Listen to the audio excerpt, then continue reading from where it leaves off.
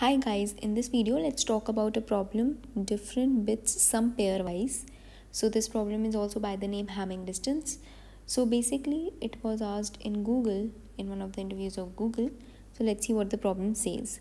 So we define f of xy. F is a function that takes two parameters x and y. So it defines as the number of different corresponding bits in binary representation of x and y. So f of 27 is equal to 2. How? So 2's representation in binary is this and 7's representation is this, and both of these numbers differ at 2-bit positions, right? So they differ at 2-bit positions. So first is this and second is this, right? So therefore the answer is 2. Now you are given an array of n positive integers from a1 till an. So you have to find the sum of f of ai comma aj for all pairs I and j such that ij lies between 1 to n, and you have to return the answer modulo 10 to the power 9 plus 7, right? So basically you are given, in this case if you'll see, you're given 1, 3 and 7.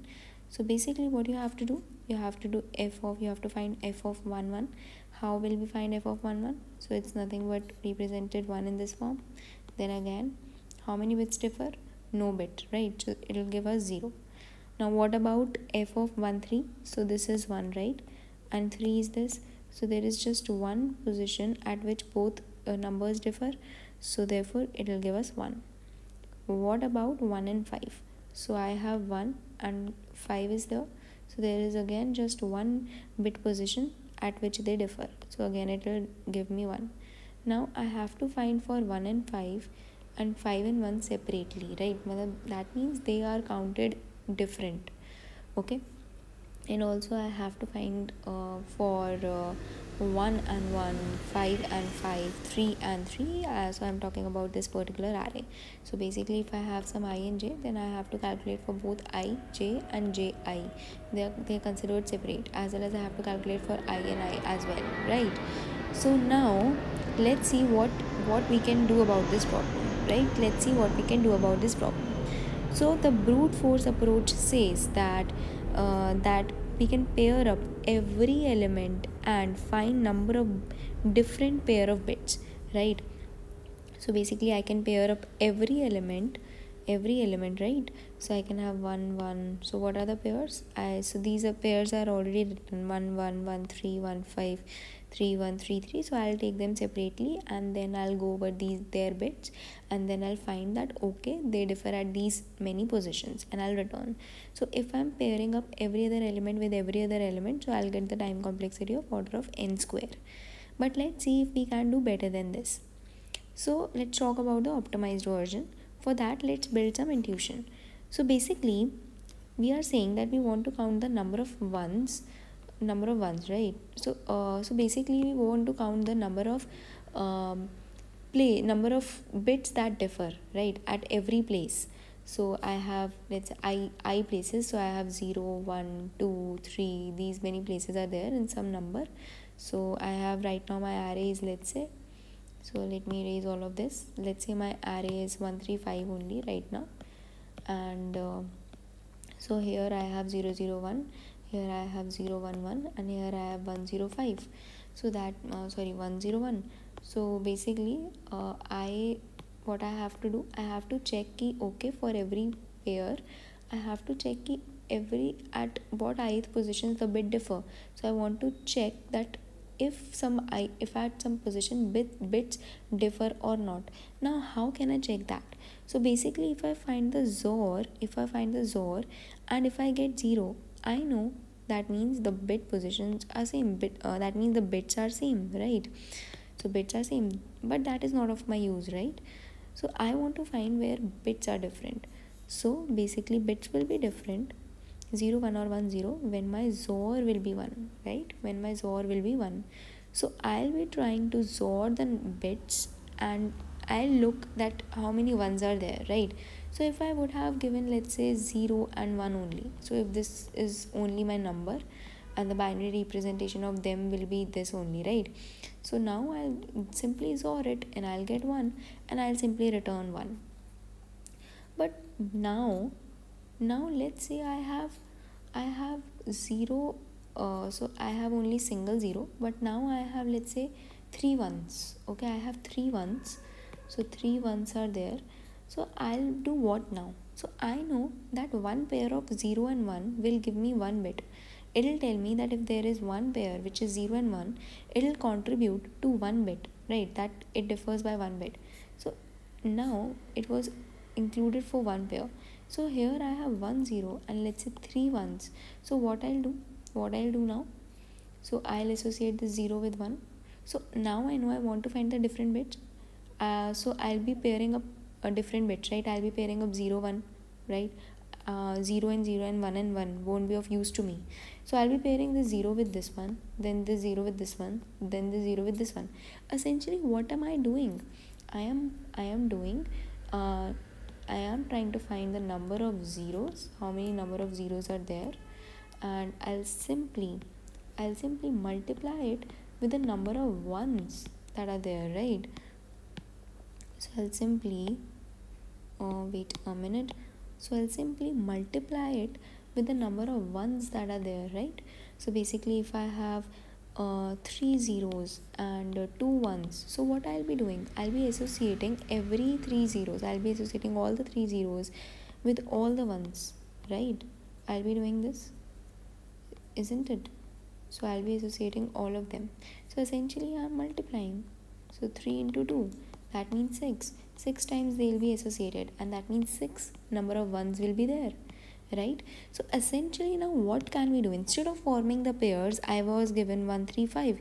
Instead of forming the separate pairs, right, instead of forming the separate pairs, what I can do is I can simply represent them in binary form. So what I'll get for 1 I'll get 0 0 1, for 3 I'll get 0 1 1, then for 5 I'll get 1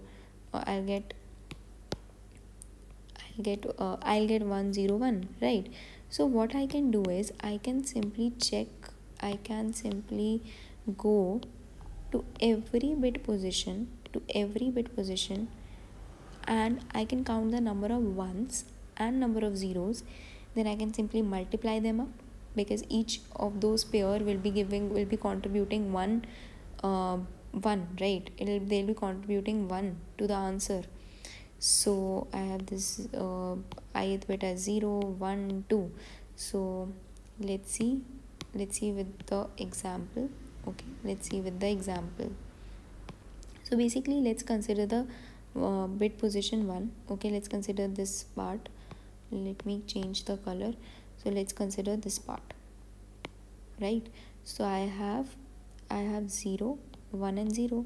So if I were taking them separately, so let's say if I were considering 1 and 3, so ith bit of 1, so 1th bit of 1 and 3 is nothing but it's a 0 and 3 is 1, right?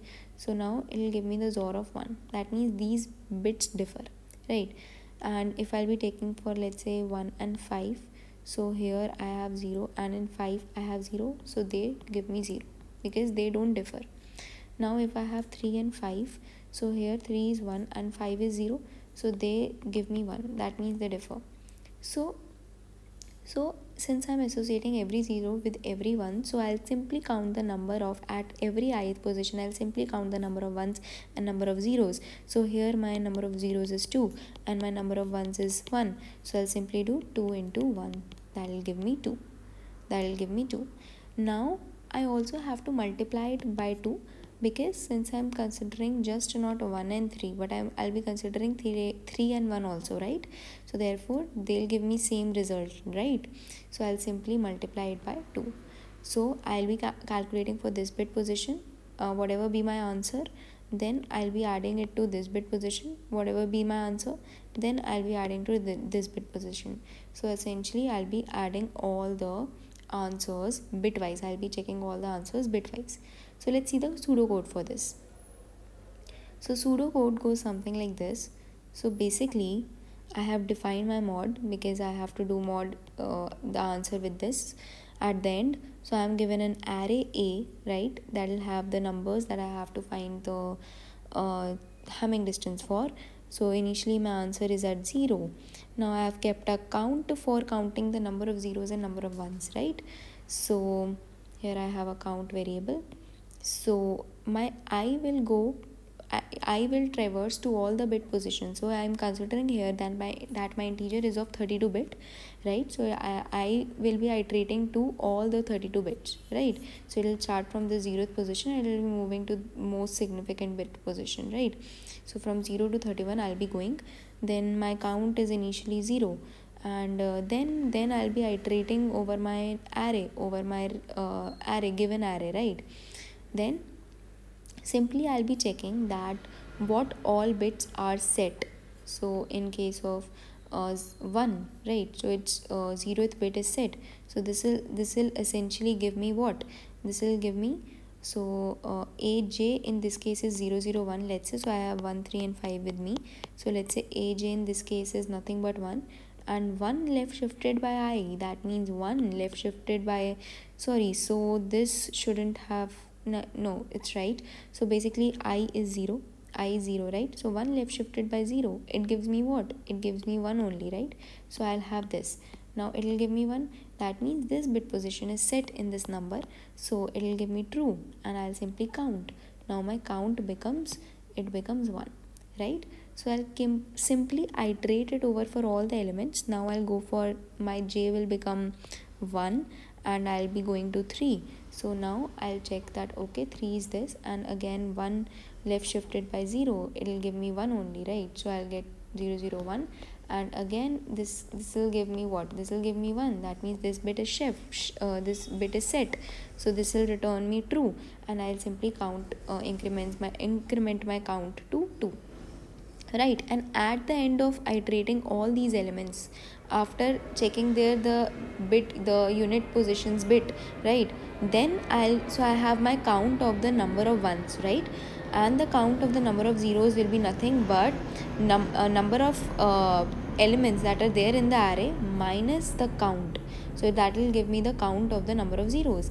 And since we have seen previously that if I multiply them together, then I'll be associating every 0 with every 1, and that will give me the set bit, right? And I'll be multiplying that with 2 because I'll be considering ij as well as ji separately, right? And then I'll be adding that to my answer, and I'll also be doing the modding it with the mod, which is here I have taken, and then I'll simply return my answer.